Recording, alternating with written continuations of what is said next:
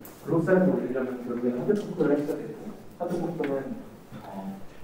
we ask you a couple questions in the lobby? Yeah. On camera. But On camera. on camera.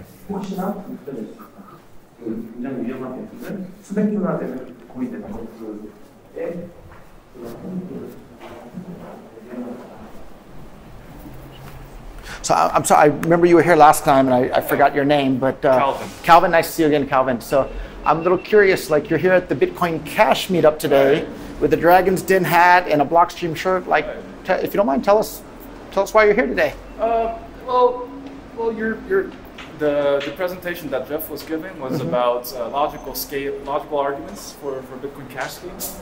My argument is that they are illogical. They sacrifice decentralization, which is that's the main innovation. That's decentralized consensus. If you take away the decentralized and decentralized consensus, why is it better than PayPal? So I want to put this argument out there, so we could have a productive meetup.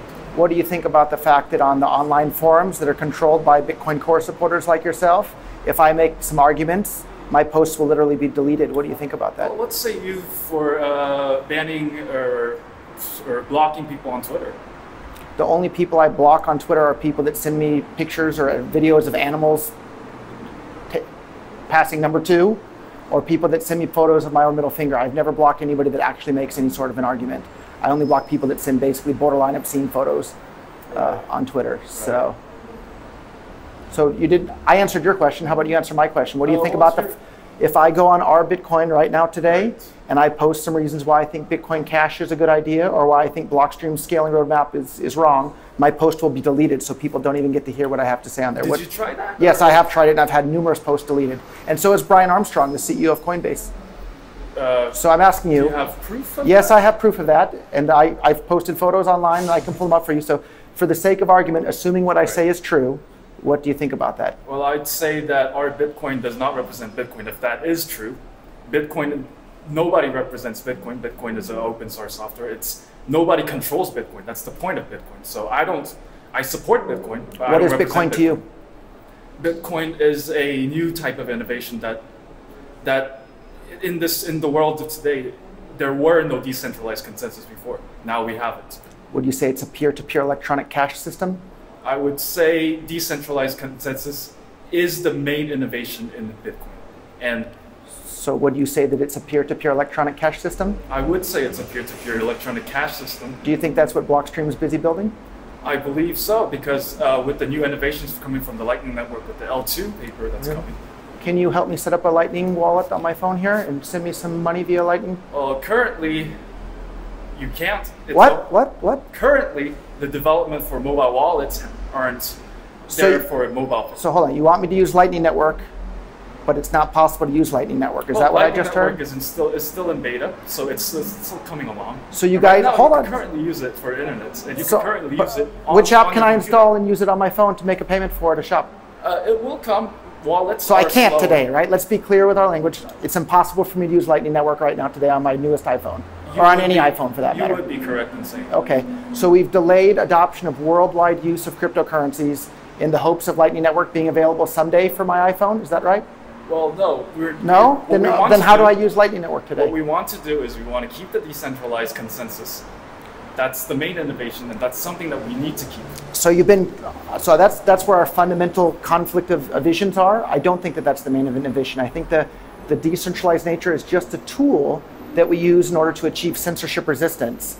And censorship resistance is the goal. Bitcoin Cash is not censorship resistant. When was the last time anybody had their payment censored on Bitcoin Cash? Well, it's I'll show you. It's mathematically very possible. Pull out your phone right now. It's charging right now. It's charging right now, so I can send you Bitcoin Cash from my phone to yours right now.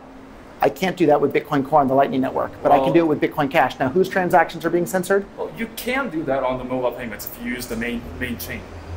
And how much was the fees back in December? How much are the fees right now? You know why?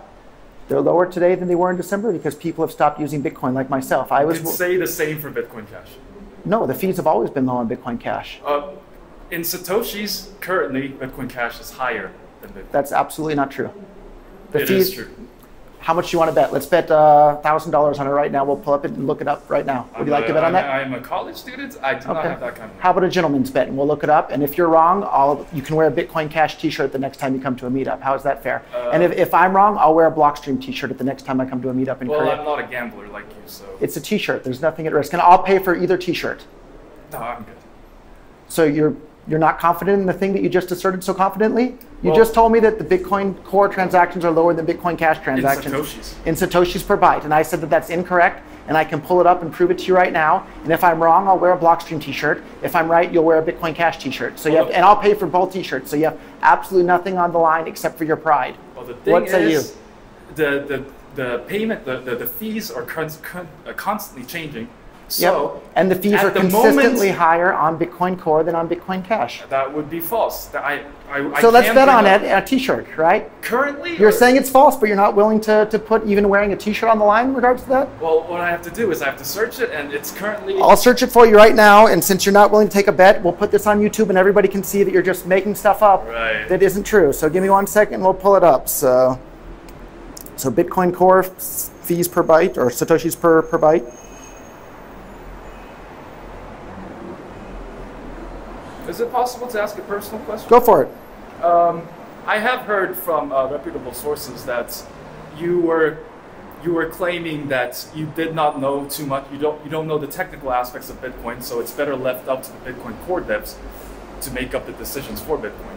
I may have said something along those lines, that I'm not as technically adept as many of the Bitcoin Core devs. So you said that they should make the decisions themselves for what's best for Bitcoin. But they don't have any understanding of economics. And if they're not coding towards the right economic goal, it doesn't matter how good of software programmers they are. So you didn't answer my question. Rephrase it again so I can understand. You said that you aren't as technically knowledgeable as the core developers. So you said that core developers should make scaling decisions that they believe is the best for Bitcoin. I may have said that. So what is your question? Currently, you don't believe in... Absolutely not. I think the core developers on Bitcoin Core are a bunch of economic ignoramuses who have held back the rate of economic growth of the entire world. Well, not the economic. I'm talking about the decentralized nature of it. And once again, the decentralized nature is not the goal in and of itself. It's censorship resistance. Well, would you say Would you like me to answer the question? Well, would you say that Bitcoin Cash is centralized? No. I don't know a single person ever that's ever had their Bitcoin Cash transaction censored. Is it possible to do a 51% attack currently on Bitcoin Cash? It's technically possible to do it on Bitcoin Core too. You just have to have enough hash rate. Well, can a pool do it right now? Can one single pool from Bitcoin? I suppose it's possible, sure, but it hasn't happened. Very possible. So it's insecure. So let's look up your lie about the Satoshis per byte here. So give me 1 moment. So.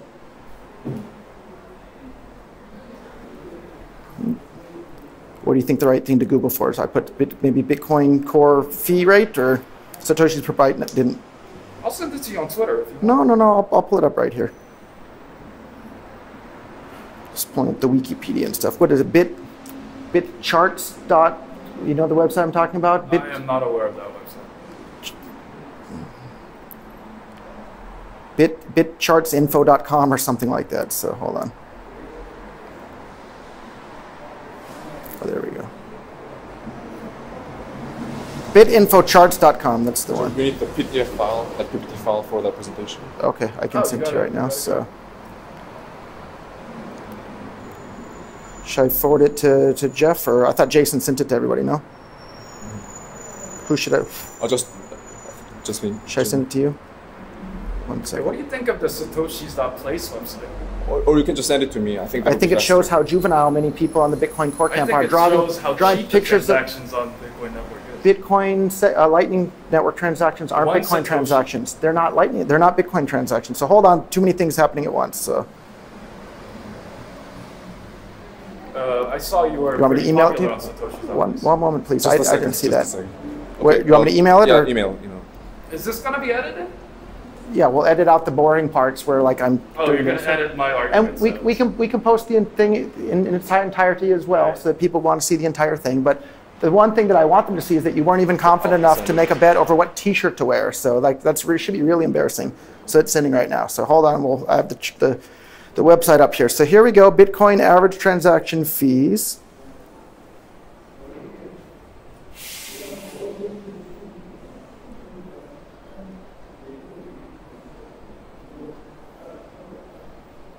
So here we go. You have the Bitcoin median transaction fee. Are you sure that's not a biased website? No, I don't even know who owns it. So here we go. So in blue is Bitcoin Core, and in red is Bitcoin Cash. And so you can see even right now, if we zoom in all the way today, the blue line is higher than the red line. So there you go. If you had made the bet, you would be wearing a Bitcoin Cash shirt. So what you were saying was wrong. Would you like to zoom in? Can you see that there? Well, I'll pull you up, but I'll post it on Twitter. Or I'll show you that it was expensive. The Bitcoin Cash transactions were more expensive. The median transaction fee has never been more expensive on Bitcoin Cash than on Bitcoin Core ever. In Satoshis? In Satoshis per byte. Never. Never. And and here's the real problem. So this is why people like me, that have been some of the biggest proponents of the adoption of cryptocurrency anywhere in the world, gave up on Bitcoin Core, because in December, when the average fee was over $50 per transaction, it was no longer usable as a cryptocurrency. And if it wasn't usable as a cryptocurrency, it wasn't even Bitcoin at that point, as defined in the very title of the Bitcoin white paper. Well, let me ask you this point. Why are you at a Bitcoin Cash meetup, though, too? Don't you have Bitcoin Core at this point? What do you mean by Bitcoin Core? What do you mean by Bitcoin Core the coin, or Bitcoin Core the software? Take your pick, BTC, right? You have the coin using the ticker symbol BTC today. This is a BCH meetup. Why are you here? The ticker BTC. It's called Bitcoin, not Bitcoin Core. It's called Bitcoin Core, as listed right on Bitcoin.com, which is a website with way more traffic than Bitcoin.org. Bitcoin.com is a Bitcoin. So I'll explain it to you. In August 1st of last year, Bitcoin, the one single Bitcoin with a ticker BTC, split into two versions of Bitcoin. Bitcoin Core, which is not a digital currency, and Bitcoin Cash, which is a digital currency, and is Bitcoin as defined in the original Bitcoin white paper, a peer-to-peer electronic cash system. So once again, I've answered your questions very directly. Why are you at a Bitcoin Cash meetup tonight? You're obviously not a Bitcoin Cash fan. I want to present my arguments. And what do you think? Okay, that's fine. So, and what do you think about the fact that my arguments are not allowed to be heard, or any Bitcoin Cash fans' arguments are not allowed to be heard on our Bitcoin, Bitcoin.org? I've been to your meetups, and I'll gladly go in the future, absolutely. Oh, okay. And we have a meetup this Sunday. Would you like to? I actually leave on Saturday morning, but I can schedule it, and I'll come back to Korea again another time soon. I would love to. How many people show up at your meetups now? Currently, there's a bear market, so a little bit less. 10, 20, 5? About 30-ish. About 30? So tonight we have about 130-ish at the Bitcoin Cash meetup. How does that make you feel? I would say that because we only present in English, that our audience is smaller in Korea. So we're working on that. I will be leading the Korean presentation. So if anybody wants to come that's in Korea, you're very welcome to. So I have another question for you. When was the last time you made a payment using Bitcoin? Well, when's the last time? Wait. Can you answer my question? I answer your questions very directly when you ask me them. When was the last time you made a Bitcoin payment? Well, the last time. Today, yesterday, last week, last month? Well, I use it as a store of value every day. So when was the last time you made a Bitcoin transaction? It was back in March. In March, so like 3 months ago now? Well, let me ask you this point. What do you say about the BitMEX research that said there are tons of more people holding Bitcoin Cash for speculative reasons than actually using Bitcoin Cash as what you mentioned, cash? And I'm one of those people. And the reason why I'm holding most of my net worth in Bitcoin Cash is because I can spend it anywhere. Just like people use the dollar or the euro or the Korean won as savings, is because they can spend it anywhere. And Bitcoin Core has destroyed its ability to be spent anywhere. And that's why less people are using it as a store of value than otherwise would have been. Well, what say you to the research that said Bitcoin Cash has a lot more speculative value, or a lot more people are holding it in for speculative reasons than they're actually using for cash? And that's an incredibly bullish thing for Bitcoin Cash. So I have a bunch of Bitcoin Cash. 99% of it I'm just holding, and then 1% I use for transactions. The percentage of people that's using Bitcoin for transactions is higher than Bitcoin Cash. That means Bitcoin Cash is better money, right? What did you? That's. Would you say? Very do you want to? Ironic. No. And I'll explain it to you, because I'm guessing you don't have a background in economics. Is that correct? I am an economics major. Tell me some economics books that you've read. Which one would you like to hear? How about John Maynard Keynes' General Theory of Money and Credit? Have you read that? Yes. Promise? Yes. Because you were lying about some other things earlier. I am an economics major. Tell me about the book. I've read it from cover to cover when I was probably about your age. I'm guessing in your early 20s. Is that right? Or yes. Tell me about the book. Is this another test? It is. I've read it cover to cover. And if you don't want to tell me about the book, I'll tell you about it. It's been maybe 18 years since I read it, but I still remember very clearly the general theme of it. Why don't you tell me about it? If you've read it cover to cover, you would remember. Well, you read it cover to cover, so would you tell me about it? You really don't? I'm guessing you haven't read it, is my honest opinion here. I have read it. It was you don't remember? Currently, I'm more busy with Bitcoin, so... Okay. So you don't remember what was in the book, basically, and that's why you can't tell me? I know the general aspects of it, but I can't say I know cover to cover. Okay. And so I don't know word for word. Have you read any books from the Austrian School of Economics? I have not. Not a single one? Nope. No Murray Rothbard, no von Mises, no... How about Adam Smith, the general... The Wealth of Nations? Everyone knows Adam Smith. Have you read it? I have not read it. I've read it cover to cover twice. Right. So you haven't read that one either. And what kind of economics major hasn't read Adam Smith? And that's basically the entire foundation of modern economics. Well, let me say to you, what's... And you asked me to generalize John Maynard Keynes' book, right? And I'll gladly do it for you. So basically his entire idea is that if the government prints money, it'll trick people into thinking that they have more wealth than they actually do, at which point they'll go out and spend more money than they actually have because they've been fooled into thinking that they have more money. And so in the short term, it creates a lot of economic activity, but in the long run, it destroys the capital that could be used for actual capital goods that create more wealth in the long term. So when John Maynard Keynes was confronted with that argument, his reply was, in the long run, we're all dead, right? Because in the long run, his plans lead to inflation and stagnation, right? Or economy that's not doing as well. So he said, in the long run, we're all dead. Murray Rothbard, commenting on that after John Maynard Keynes had died, he said, well, this is in the late 1970s when the world was having stagflation, something that John Maynard Keynes said was impossible. Murray Rothbard said, well, now Keynes is dead and we're all living in his long run. So I would really implore you to read Adam Smith, read Murray Rothbard, read Ludwig von Mises, and I think you'll have a totally different opinion about Bitcoin and what makes money money. Well, do you know what makes Bitcoin decentralized then? The decentralization is not... Do you know the technology behind it? Yes, I do. So have you read all the GitHub pages? I haven't read every GitHub page, but... Well, that's a shame. Hold on. So a lot of people like to mock me and claim that I don't have any sort of technical background. I've done some programming in the past. I started 2 very successful tech companies in Silicon Valley and employed lots of software engineers and lots of hardware engineers, and I'm not ignorant when it comes to that field. So I'm certainly not as knowledgeable as others, but I'm not just some person with no clue when it comes to that either. And I've shown time and time again that I have a very good sense of timing and business and how to get things done and build businesses. I built Bitcoin.com from nothing into a giant team today. You build businesses, but you don't know the technology behind them. Would you say that you're less knowledge than the technology behind them than you are at doing businesses? So engineers, software engineers work for business developers, right? Not the other way around. And so let's look at one of the businesses I found. It was a company called AgileStar. Well, Bitcoin. One of my customers, you're Korean, right? Yes. So one of my best customers was a company called SK Networks here in Korea. I sold tons and tons of optical transceivers that we designed, manufactured, and produced to companies like SK Networks, right? You don't just do that by being lucky or stupid, right? It's through having some technical smarts and some business smarts and combining the two together. So, and you're very young, so I can't give you. But you wouldn't say that you're as technically knowledgeable than you are in business. And I've already shown that you're not as economically knowledgeable as I am. You claimed you read a book from cover to cover, and you couldn't give one example about the details that were in that book. What's another economics book that you have read? Well, can you name one? Well, I could. You can't even name one. Name one. You said you're an economics major. Principles of economics. Name one economics book that you've read and you learned those principles from. Principles of economics. That's a book? That's a book. Who's the author? I don't remember. It's been a while. So you've read a textbook, maybe part of it? Well, if you look at my GPAs, you wouldn't say that. I study for the test, so.